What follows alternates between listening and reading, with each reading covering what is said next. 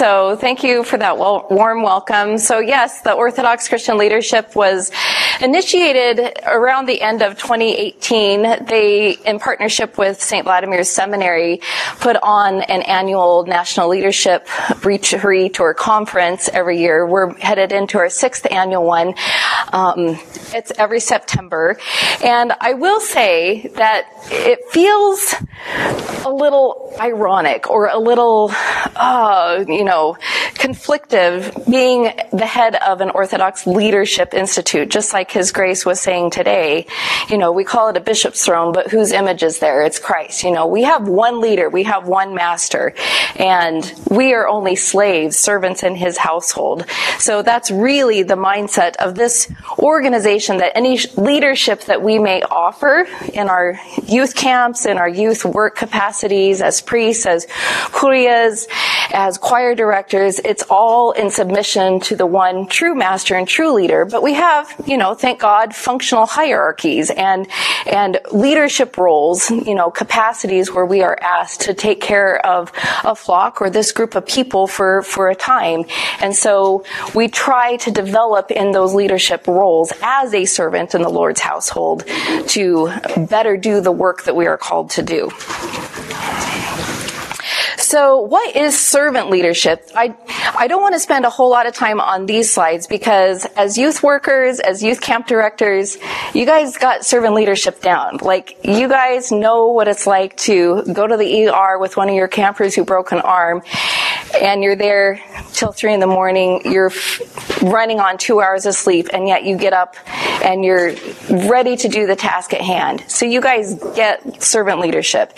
You know that it's not about you, it's about serving. It's about serving the Lord's work that He has called you to do. And this is the model of what we might call secular servant leadership.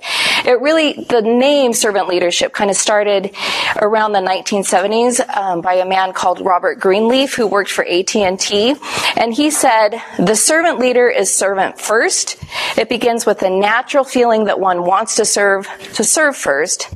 Then conscious choice brings one to aspire to lead. This is not his model, but people who have studied him have offered this model, saying, it begins with that choice, that natural feeling, to serve, and then you choose to love. You know that service and sacrifice is required, but eventually, if you keep loving and sacrificing, you build your authority and your influence, and finally you've earned your leadership role.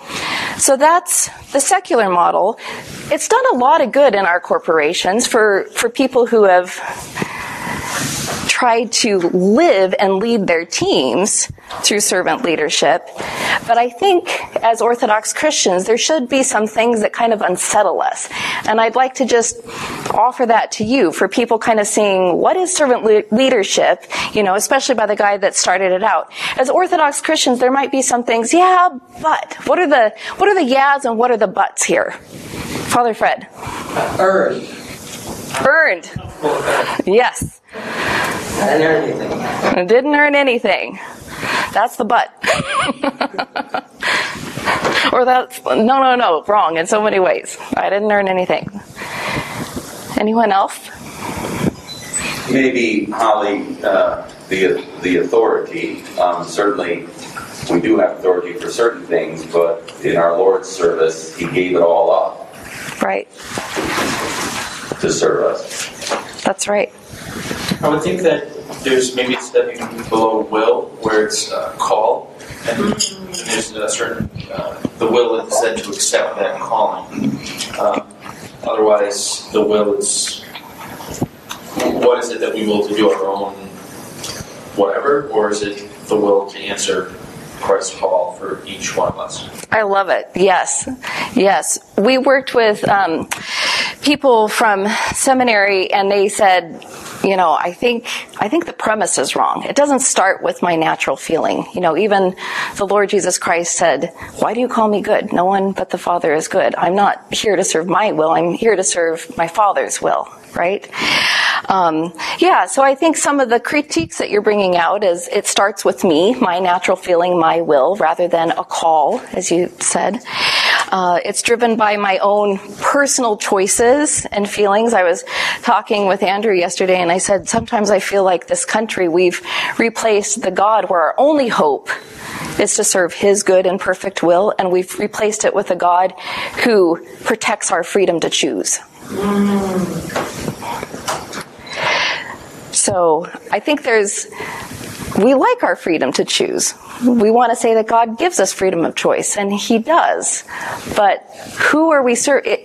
Is God protecting our freedoms to choose what we want to do? Or is there a better way to do what he's called us to do? Also, all of this is directed by self. Do I want to, I'm done serving and sacrificing. Yeah, I won't be a leader. I'll just, do my menial tasks. It's up to me. I just don't want that much responsibility. And like you said, status and authority is earned rather than bestowed, rather than granted. So I've used the term doulos. Probably what does it mean? We might receive communion as doulos tou theou. What? Slave. And I'm glad you said the more awkward word. We like to tame it down by calling it servant. But yeah, it's slave. You're a slave in the household of Christ, in the household of our Lord. And being a slave to him, the yoke is easy and his burden is light. We're a slave to something, to our fears, to our desires. We're all a slave to something, and we strive to be slaves in the Lord's households. Yes, slave of Christ. And like you said, it begins with the calling. Where do we hear that calling? We hear it in the Word of God. I just did a podcast last week where we were talking about King Josiah, who came after his grandfather, King Manasseh, who brought in all the pagan gods. And finally, the Lord was enough, destroy this temple. It's not working.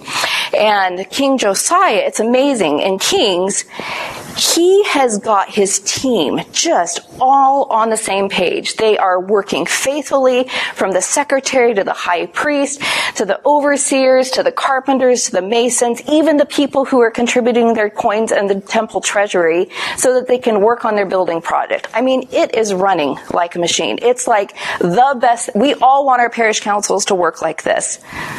Smooth and running, where everybody's on the same page. They didn't even have to keep accounting because everybody was so faithful. But then somebody found something in the temple treasury. Scripture itself presented King Josiah with the true treasure. It was Scripture itself. He had it read to him for the first time. Rather than feel justified and pumped up and running his great temple repair campaign, he rent his clothes. He's like, oh my word, we have this all wrong. Stop everything. We have got to pay attention to this scripture. We have got to pay attention to God's commandment for us. And what happened during King Josiah's reign? The Deuteronomistic reforms were all happening under King Josiah. He brought everybody, still that group of people from priests to overseers, everybody, but let's gather around the thing that builds us, this community, and that's the Word of God. So it all starts there with that calling. What are we called to do? And King Josiah, when he heard it, he knew what he had to do differently. And it's the Holy Scripture that actually provides for the work of the body, the calling. It's calling apostles, the prophets, the evangelists, the shepherds and teachers to equip the saints for the work of ministry, for building up the body of Christ. And it also talks about in Ephesians 4, speaking the truth in love, we are to grow up in every way unto him who is the head, into Christ, from whom the whole body, joined and held together by every joint from which it's equipped, when each part is working properly, makes the body grow so that it builds itself up in love. And it assigns a duty to us. Romans 15, I need to get my other mouse here. Romans 15 tells us that we have a duty to submit to one another in love. Come on, little mouse. And then from love, and from that duty of recognizing our space and what we need to do. We are bestowed. We don't earn our place in leadership. We are bestowed with whatever particular station we have in the body of Christ. Whether it's chanter, altar server, prosphora maker, Sunday school teacher, we all have some kind of duty that comes out from that calling, that calls for the specific work of the body and a duty to submit to one another in love. And from that love, submitting to one another out of deference for Christ. So any other things that you might like to notice between what we submit as an orthodox framework for servant leadership, where the premise is very different, where leadership is not earned? Any other thoughts or things that you're seeing between the two models?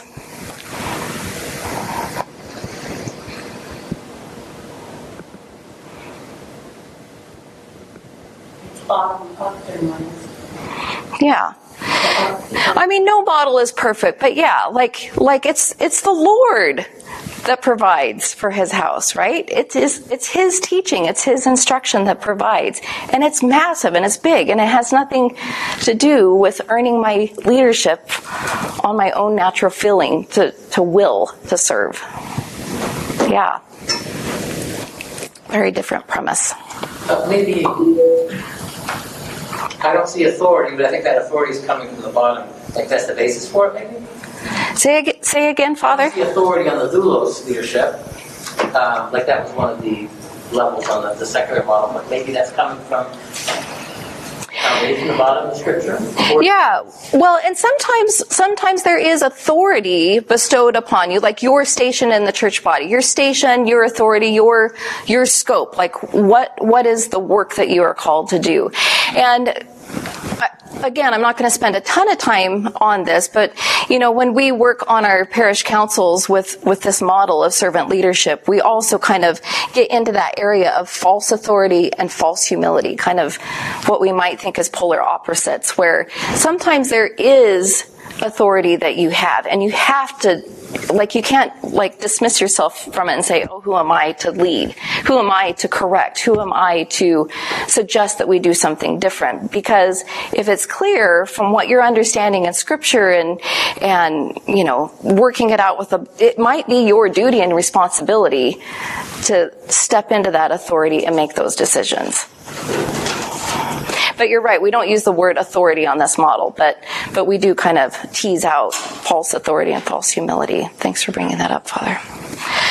All right, so I would like to, situational leadership is the colorful one there. So this is just another secular model, but I find it helpful, especially in thinking about how to use situational leaderships in the teams that we're developing. The teams that we're developing, our camp staff, our youth worker staff, whatever we have. And it comes out of the servant leadership model. It's called situational leadership. It was designed by Ken Blanchard from the 1970s. Oh, here I've got that. And he combined, it's really a nice way to approach the task at hand or the work at hand with the relationships of the people on your team. And then the big thing about this is that there's no single best style of leadership. You're always adapting in relationship to the one that you're serving based on their ability, their willingness, the context of what's going on, their capability.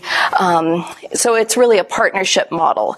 You first, as the leader, you first understand what the needs are of the developing individual, and the goal is to adapt your leadership style to what they need.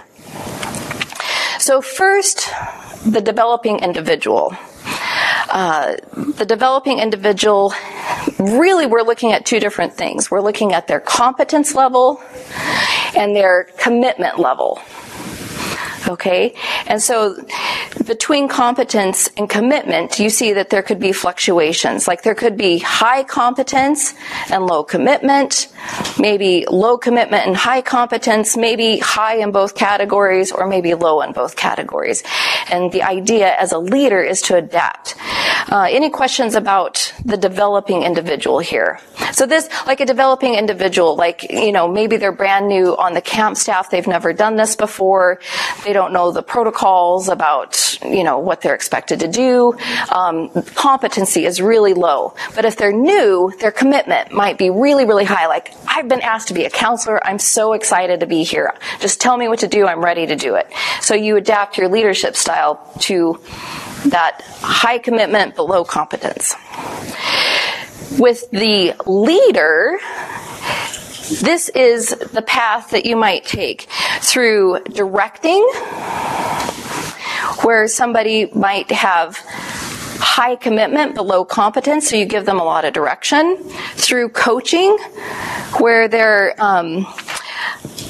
a little bit low in both of those areas, like their commitment is lagging and they've got some competence, but it's not really there yet, so you're providing a lot of coaching, which involves give them some direction, but also, encourage them because their enthusiasm is lagging a little bit. Into the supporting area, where really they're showing quite a lot of competence, but they're really doubting themselves, or maybe their commitment level is really waning. So you're not going in there telling them how to do the job. You're just giving them confidence that I know you've got what you need to figure it out. What can I do to support you? All the way into like the delegating piece of it, where your people on your staff may really know how to do their jobs really, really well, and they're really committed. It's like, you need to start leading your own teams. Would you be willing to do this task? And you don't have to give a lot of oversight. Ken Blanchard says that 55% of the people that have been studied, and studied very, very carefully, like seeing how they lead people on their teams and one-on-one, 55% of us always tend to just choose one leadership style. He doesn't say which one it is. I would bet in this room, most of us are probably either supporters or coaches. Like high emotional energy, we want to give that to our people, and so we may support almost all the time and kind of give low direction because we don't want to tell people what to do. Or we might be more of that coaching, like tell them what to do, but let's make sure we're on the same page. Let me read it. Let me say it again just to make sure they know what to do, and let me give them a lot of support too. So most of us are probably in that orange or yellow range. 55% of us don't really adapt. A little over 30% can go to 2 leadership styles. And I think it's around 10% can do 3 leadership styles, and only 1% of the population who are in leadership roles can really adapt to what's needed. So let's go a little deeper on each of these. The red zone. This is the developing individual who is enthusiastic. They're hopeful, but they're inexperienced. They're eager, excited, curious, but unskilled. And so the leader in serving this particular individual needs to be more directive. They need to give some more direction, help plan, teach, show, monitor, this type of thing. So what does it look like potentially in practice with youth workers? I've just been asked to teach church school for our 4th graders. I'm so excited. I remember loving my teacher at that age, but I'm really nervous. What curriculum should I use? So as a leader, what is the better response? Is it A or B? I'll share a couple of great books with you. Come shadow me in my classroom. Let's meet to go through your questions. Or it's like, you're so creative. Like, of course you were asked to teach. You're going to figure everything out. You're going to be awesome. What do you think? A or B? A, yeah. Yeah, you do need to give more direction.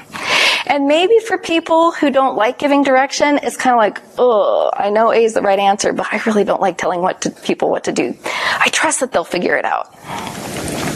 This orange zone, the disillusioned learner. So this is somebody who is getting a little overwhelmed, a little demotivated. Things are harder than they thought. They're frustrated, discouraged, but they have shown to be somewhat competent. They have learned some things along the way. So as a coach, the best leader would be one who approaches it with coaching. Like, let's explore what you're feeling. Tell me more about it. What do you feel like you have learned? Let's clarify the work here. Let's do some feedback, what's working, what's not, that type of thing. And what does it look like in action?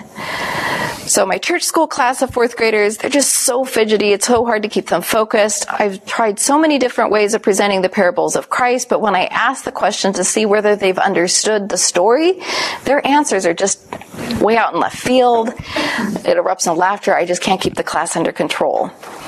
So how should the leader or the mentor in this situation respond? Don't quit. If you quit, I know you're discouraged, but who's going to teach? Maybe you can just tell other teachers how to teach the parables. Or would it be, it sounds overwhelming. Tell me more about what's working and what's not working. If I came and helped with the classroom dynamics, maybe that could free you up with just teaching the parable. How can I help? So which is it, A or B? B, yeah. These are a little bit easy. I want it to be obvious. The yellow zone. So this is the learner who is capable but cautious. So kind of self-critical, doubtful. They are capable and pretty skillful, but they're just feeling a little insecure, maybe a little bored. They don't have new challenges. So the leader should adapt his style to be supportive, asking, listening, reassuring, collaborating, facilitating, appreciating, valuing, maybe thinking through some new experiences to keep them engaged. So what does this look like? So this is the learner saying, we've been working through Christ's parables. They seem to be really engaged and interested in the stories, but sometimes they ask really tough questions. And I'm not really sure how to answer them, but it's great. It's a great discussion. Sometimes it's hard to keep everyone focused on the main point. But there's a lot working out well. So how should the mentor of this new Sunday school teacher respond? I've been hearing from parents and the kids that they're talking more about the Bible at home. It sounds like you're really engaged with learning. What would you recommend for someone in your position with respect to handling those tough questions and keeping focused discussion? Or would it be, well, I'll share a couple of teaching resources and you're welcome to come shadow me anytime. A. Yeah, A. Yeah, and I love this answer. People who are in this yellow developing zone, the what would you do question, rather than giving them direction and being the answer man, have them tell you, have them work through in their own minds. What would they say to somebody in their position? That's a great way for young people to solve their own problems, is you ask them, what would you say to your friend? What would you say to a friend if your friend were going through this? And it really helps them think in a way that helps them own the answer and implement it. And then this green zone, this is the self-reliant achiever. So they are confident, but not cocky. They are justifiably confident. They're consistently competent. They're inspired, and they're inspiring other people. They're really an expert. They're working autonomously. They're self-assured. So this is a place where you need to adapt your leadership to delegate more things to them. Be more trusting. Be more confirming. Be more empowering. Give them a new challenge. So what does that look like in action? This has been a great year of teaching church school to the fourth graders. They ask great questions about Christ's parables, and they make these brilliant literary connections throughout Scripture. They use the parables to discuss everyday situations they're facing at home and school.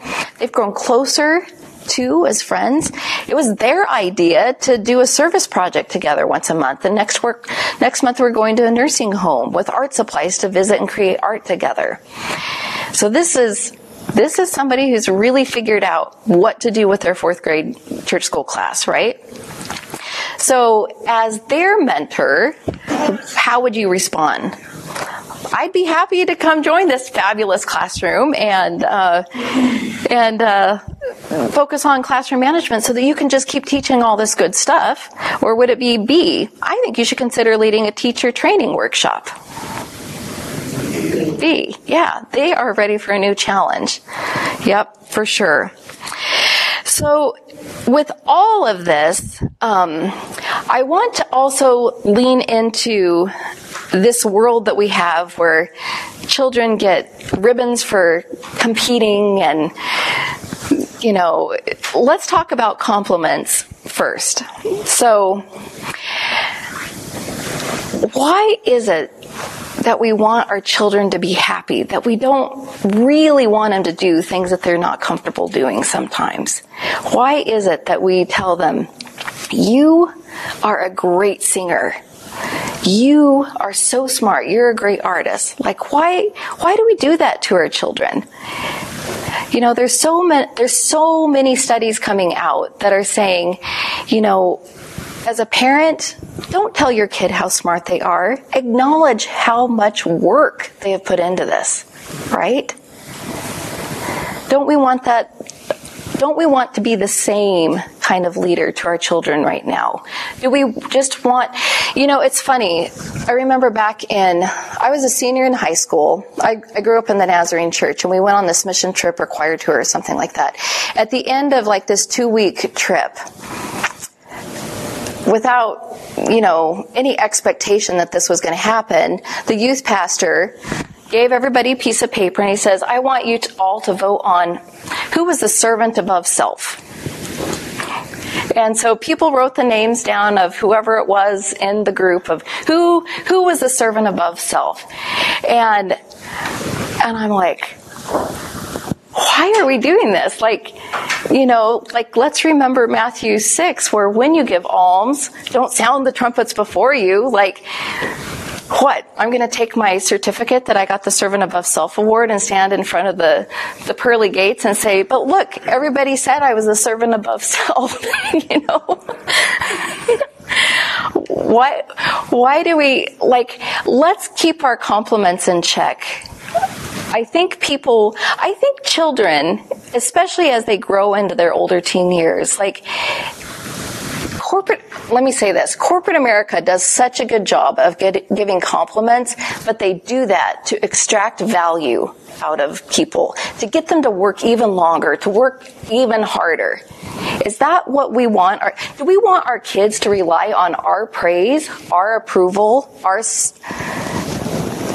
accolades of them? Or do we want them to be servants in the household of the Lord, where they're happy to do what they're called to do without receiving public recognition? I'm not saying don't ever praise a student or give affirmation. Like, we know that sometimes, based on development, sometimes that affirmation is important.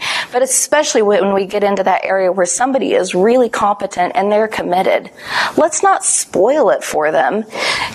Notice none of those things said to compliment. Let's not spoil it for them by having them rely on our praise.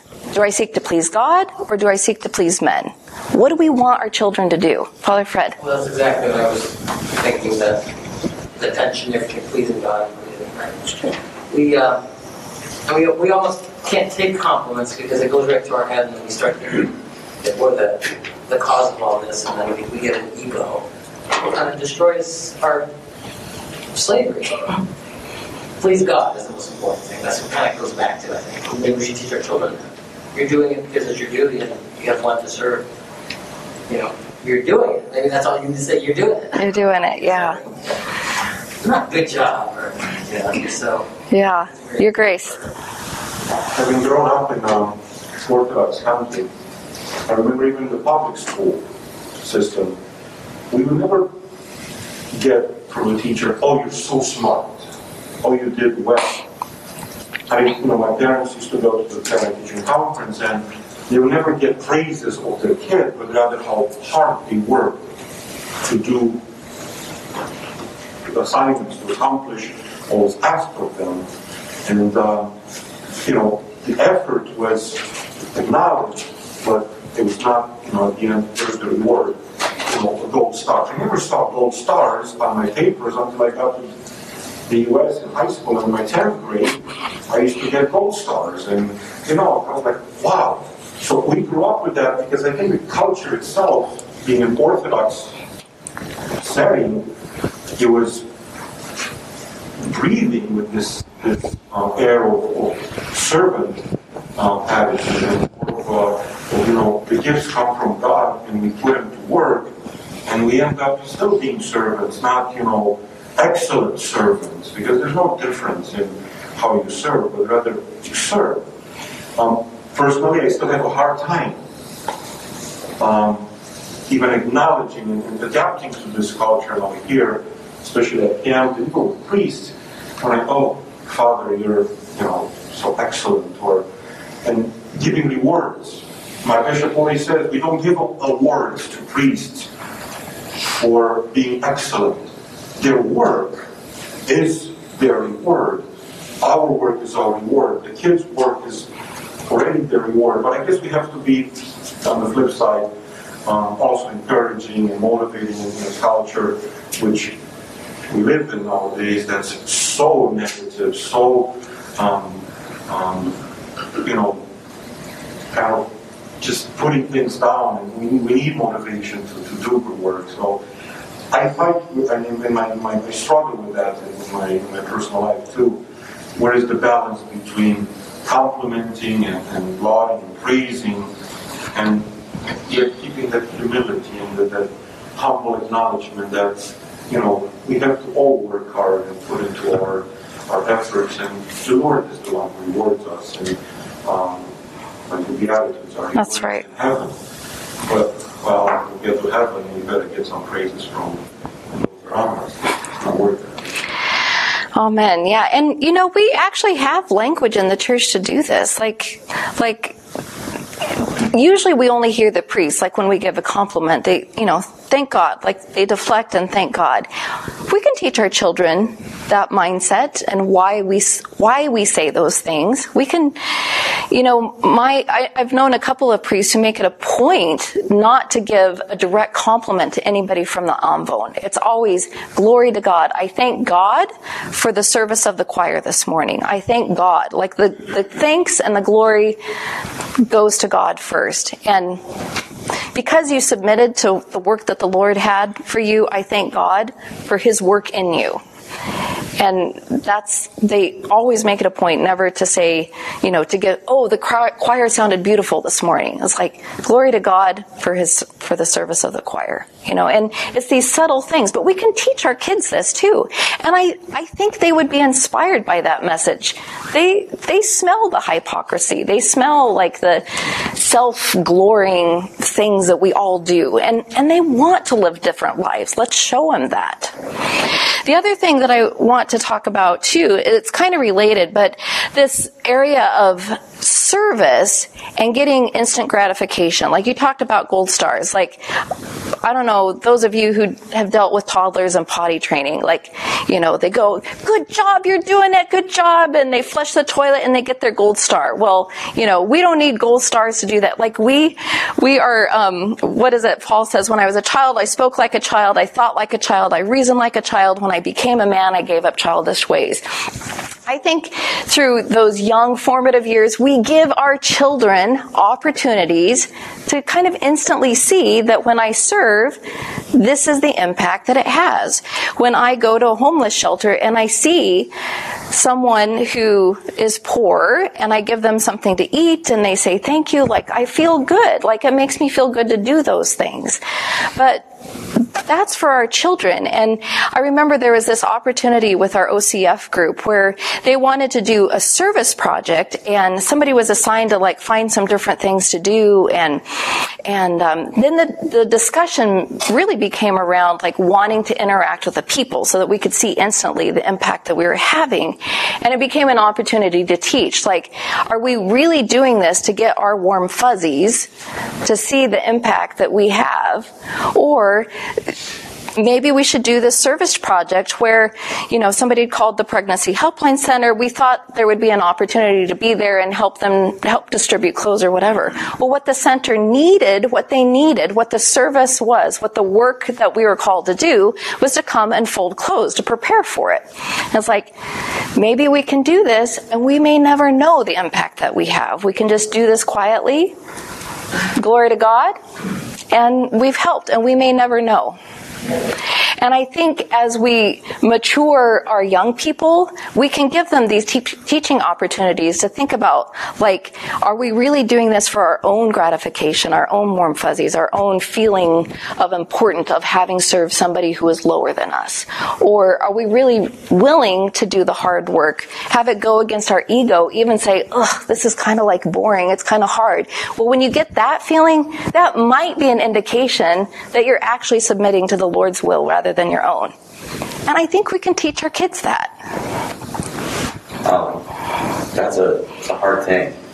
That is not an easy thing. No. Not as a parent, not as a priest, not as a youth worker. I mean, I'm just speaking for me, of course. I mean, it does, everything that you're saying reminds me of our Lord's words to the religious leaders of this day. How can you receive honor from God when you receive honor from one another?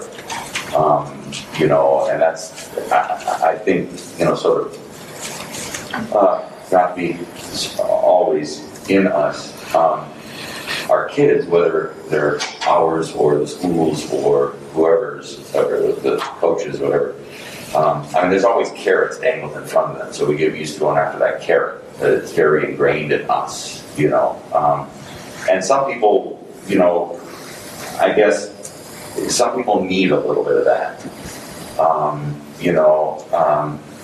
The good work that they do is good work and godly work. And sometimes they need that carrot to sort of like, and I understand that it's not the way we're going. The way that you're talking about is a harder way.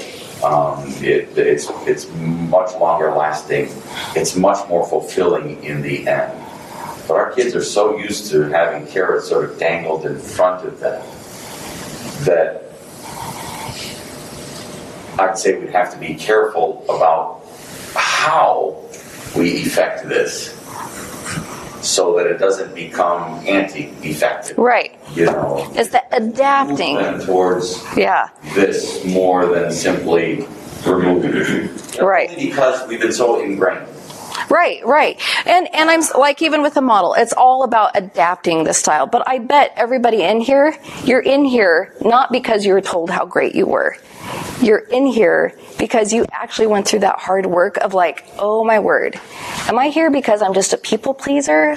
And maybe some of you have already like gone through that and realized how your ego may have led you into the work that you're doing, but now like you're still here because it's not about you. It's about doing the Lord's work that He has for you.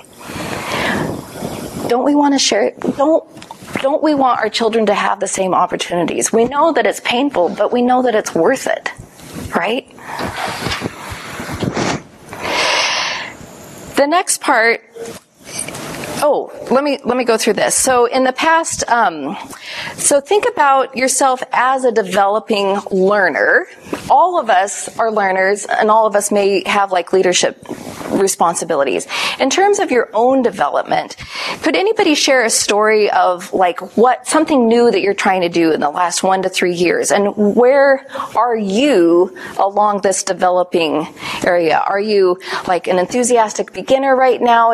What's your commitment level? What's your competence level? Can anybody just share a self-reflection on that right now with something new that they're engaged in? Learning a new language, starting a new ministry. I can give you something that happened. I don't know if everybody felt this, but when COVID hit, the new ministry went online. And Connie and I and those that we were working with felt completely sort of incompetent to do anything. What are we going to do with summer camp, in this case, and then following on summer camp? And I would echo the sentiments of my sister, who's a teacher. high school level teacher, she said she's never worked so hard in her life as when she had to adapt. Yes. And she was a speech pathology major and teaches kids with special needs, and so there's even more challenge. There were even more challenges. I've been talking about what she was going through to help us with what we were going through. In any case, feeling completely incompetent with regard to what we needed to do, highly motivated because we needed to do something. Our ship had been burned, and that we need to survive. And so just that process of just a couple of things in it. One, trying to convince the people around us that it would be good, that it could be good was next to impossible. Yeah. I mean, that was the biggest challenge right up front, because there was really a lot of low morale. How can this even touch camp or whatever? How can we even do anything that the kids would be interested in or get anything? I mean, there was a huge problem up front. We didn't quite recognize it. We did relatively quickly. In the end, skipping way ahead, just the sort of lesson that we all learned after going through this together, because we just brought people on and we asked a lot of questions. We had a lot of meetings, of course, like everybody else did. In the end, we realized that the lesson that came out of it was that God knows how to feed his people. It's right. just that we have to walk to the place where he was going to feed his people. Feed us. Yeah. And we just didn't know where it was. Yeah. Because we had never done it before. Yeah. But we just kept walking and walking and walking and walking and walking. And he fed his people. Yeah. And that was sort of the lesson, like, just do the work, just keep walking. Yeah. You'll find the spot. Yeah, we were brought out into a virtual wilderness where he fed his people. That's right. I love that. I didn't know that God could feed his people from the gospel. I learned it online. Yeah. From the feeding of 5,000 to 4,000, I learned it online. Well, that's like a much more amazing story than what I was meaning to do with this slide, which you got it. No, it was awesome. But what I mean to say is, if you're learning something, it's really nice if you can bring. So you probably went through all of these areas, like, I don't know what I'm doing, but let's figure this out. That red level, like, oh my word, this is really hard to do, and we can't convince people to, like, I think we're kind of getting this down, and now you've got it figured out. So you've gone through that whole process, right?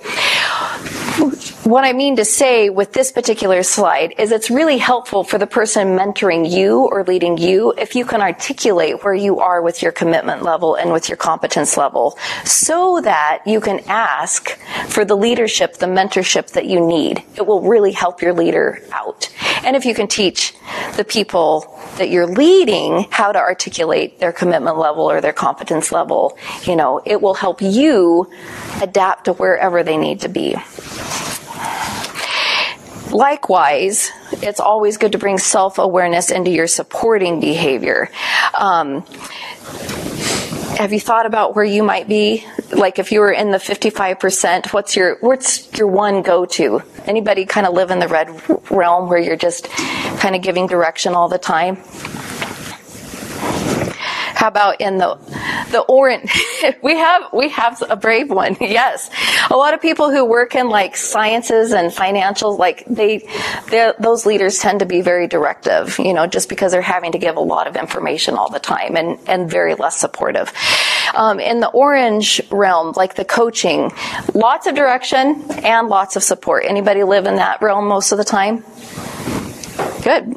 Some people who are self-aware. How about the yellow one, where it's more just supportive, low direction? I trust you can figure it out. Yeah. Anybody that really kind of lives in the delegating realm is like, hey, could you do this?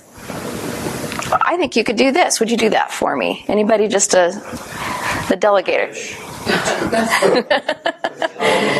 That's good. But it's good. It's good to be aware of where you are so that you might bring some, potential. Do you have a question? I just have a comment. Yeah. So our ministry in the Serbian diocese is a lot different than a lot of yours. Ours is youth run, so we don't have a lot of adults. I think there's only 3 of us. Our youth director, who is a priest in Kadahe, and then myself, and then Anastasia, who's a convert, but sits in the Greek, works for the Greek church. So I find myself more in that coaching because I'm still working on developing more people to help run the youth. We've lost a lot of people over the pandemic and stuff, but the ones that are there, they need that extra directive because they're not used to being in leadership positions. Then we have others who are like super engaged and super enthusiastic, but then get overwhelmed and burn themselves out. And sometimes I even fall into that. Mm-hmm. So it's interesting to see how, even with just one group, how different everyone is and how different you have to approach everybody because not everybody is a natural leader and not everybody really understands what their job is there. But I just want to comment on that this really opened up my mind to seeing it from a different perspective. Oh, good. Seeing how you have to be adaptive. That's the only way to really survive. Right. So I think, I said I'm kind of the yellow, low directive, high supportive. I think that's kind of my natural inclination because I like when people give me room to play. Mm-hmm. I my personality, do not tell me exactly how to do it. I'll have no energy to do it. But give me what you want to accomplish and encouragement and by God's grace I'll figure it out. So that's my but if I can tell by other people that's not working for them, I will put them in the box that I wouldn't want to be in and be okay, do it this way. But I aspire to being but if you can think of a better way, it doesn't have to be this way, because I like that creativity. But I know for some people that just drives them mad. Tell me how to do it. Right, what right. you want me to do. Right. So, yeah, that's interesting that people tend to lead the way that they want to be led, all things being equal. But you're right. There are some people who just need, a much more linear path. Just tell me the steps, and yeah, that's all really good reflection. You're going to send this to us. My head's going crazy because all of my events that we do in our ministries, each ministry has a different box. So it's all right, this I'm doing everything myself in the directing in this one, but I want to do more supporting and delegation.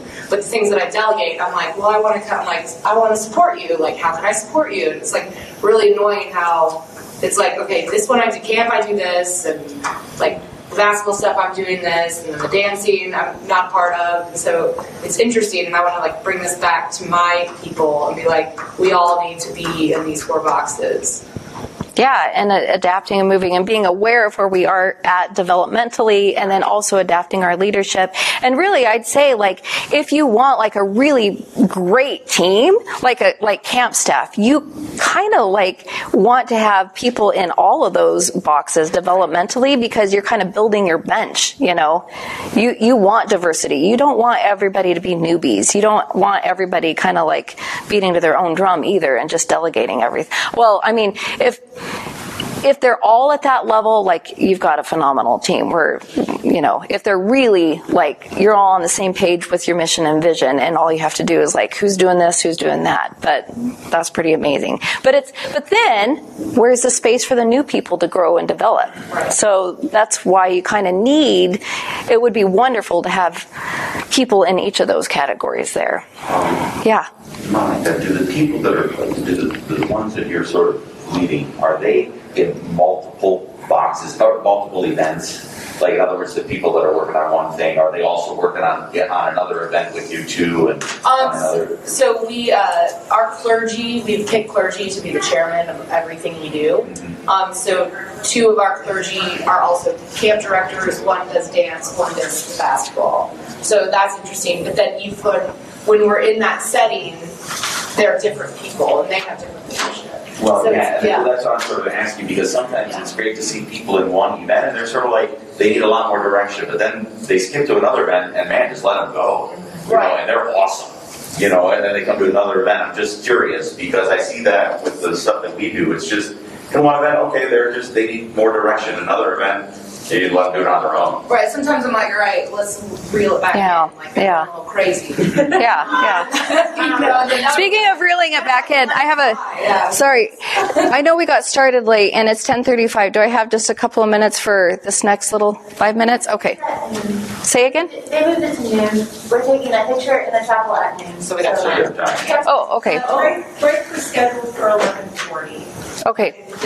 wants to stay longer, they can, but technically we're not. Okay, all right. All right. So I'll kind of buzz through this. You have this slide. This is just kind of a nice, so I'm shifting now instead of like you're mentoring individually people on your teams, and kind of adapting to what each of your people need. This is a great way to kind of see yourself as a contributing member on a team. So no matter, this design here was built by Pat Lencioni and the Table Group. It's just kind of a fun way to like talk about what you bring to the table, what your competencies are, what your working geniuses are, what really frustrates you about working on a project or a particular mission in your working life. So he suggests that that we have people who kind of operate in this genius of wonder, where they just like notice things and ask the questions, like why is it that we haven't interacted with our new immigrant neighbors in our church? Or why is it that, the men sit with men and the women with women and the teens with teens at coffee hour? They just ask the questions. The inventors are those who say, let's invite the immigrant people to our church for a barbecue.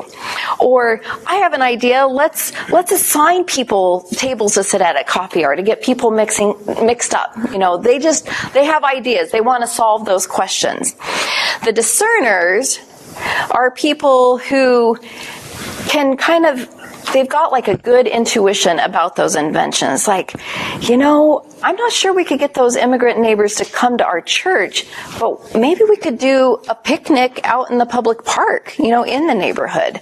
Or I think people would react strongly to being assigned tables. Maybe we could do that differently. Maybe we could get key people in each of those groups to come up with an idea. The galvanizers, these are like your salespeople. These are the people with the megaphone at camp who are like, okay guys, we're going. Everybody get ready to do this. Everybody jump into the lake. Like they're the people who are like, this is what we're doing and we're so excited to do it. And come on everybody, follow me. We're going to do this. They're the people who really bring enthusiasm. It's like, yeah, and we're going to have brats and a trampoline out at the picnic. And, they're just the ones who get people really excited about it. The people in the E group, the enablers, are ones who say, sounds great, tell me what to do. I'm there for you. I'm there for you. And enablement is not like a negative word in this system. It's like, I will enable you to get this work done. Like, I believe in this mission. Tell me what to do. And the T's are those who just like to get things across the finish line. They love the check boxes and they love checking off their list, and they are all about, what are the results? Do we have all the supplies ready for that picnic? Do we have a date on the calendar for this coffee hour event that we're going to do? Like, let's do results. Let's get it across. Let's take that ball across the finish line. It's just a fun way and I can send you these slides with a list of questions. You can also go to tablegroup.com and have your teams take this. It's a fun way to discuss it. I would say the most important thing, though. Don't rush. You sure? Okay, I will slow down, but this was one important slide. Like, whether or not you do this little team assessment with the widget and the table group, it's just a nice way to like figure out where your strengths are, where your competencies are, where your working frustrations are, so that as a team you can take care of each other and you can still go through the entire widget. I feel like this slide, and I didn't get a printout of this, but so you might want to take a picture. I'll send you the slides here. But this is a really powerful exercise in just building your team and kind of being vulnerable with each other and sharing what you think the Lord has provided you with to bring to this ministry, to this camp staff, to this effective ministry group.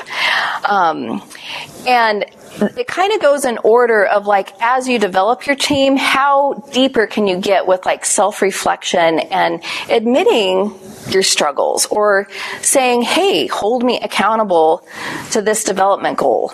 And the development goal may actually be in something where it's your gift, but you just want to get it a little bit better. You want to be faithful to that gift, so you really want to invest in it and bring more intentionality to that. So when you have built more trust with your team, so a good exercise to start with is just do a round robin where just the first question. What do you feel like the Lord has blessed you with that you bring to this ministry? And you can just do a round robin with that. If there's a little more time or a little more trust and vulnerability that you've built with your team, then you can start asking them to stretch themselves and ask them about a development goal. If there's more, ask them to reflect on the struggle. And I know that I am not good at galvanizing people. I freeze up when I get behind the microphone. It's not something I'm good at. I really rely on you, Father Fred, to take that microphone. I'm behind the scenes. I'm doing everything, but thank you for being there for me because I'm not that person, When there is more trust with the team, then the exercise you can do is reflect back to your team and say, you're right. You bring a lot of creativity to this ministry. I appreciate you for doing that. You're right. You bring a lot of just direction and no nonsense, and the goals are clear. Thank you for that. So that they can reflect back, yes, I hear you and I agree with you. When there's more trust, you can talk about those goals and how you might hold each other accountable to those. And when there's more trust, when somebody admits their struggle or I'm not good at this or I really need help with this, that's when, as a team, it's you're right. You do talk to think, but it's okay. I know that you're going to try to ask 3 questions and not be the first to speak in the room. So thank you for doing that. But I acknowledge you that you say that you talk too much and that you're the first one to share an opinion. You're right. You do that. And it does get annoying, but we're a team and we're going to do this together. But you bring so much other value, The other thing that you can do as a team that's really helpful is that written 360, where as a leader, you may ask the entire team to say, what are the top 3 things that Andrew brings to this team? And you get the whole team, to write it down. If there is more trust, you might say, what would be one development area that you might suggest for Andrew? And then as the leader, I would say with discernment and remove the outliers. If 5 people are saying it, this is good feedback for him. But if only one person is saying and it's really negative and I don't think that Andrew is really ready to hear this, I'm going to leave that out of the written 360. But that written report can be really validating and it can really bring a lot of self-awareness to the team. Any questions on this? I have a question. Mm-hmm. Were you connecting this with these genius characters? It could be or could not. Like the genius thing is a way to talk about it, but this is just an open thing where you don't have to have any model at all. It's just like this exercise in self-awareness and team building, and let's work together here. Hollie, is that part of the handout or not? It's not in that handout, but it'll be on this video, and I'll send the slides to Natalie too, so that can be distributed as well. Yeah. Yeah. So I will leave you there with a little bit of time to go have a break before the picture. So thank you.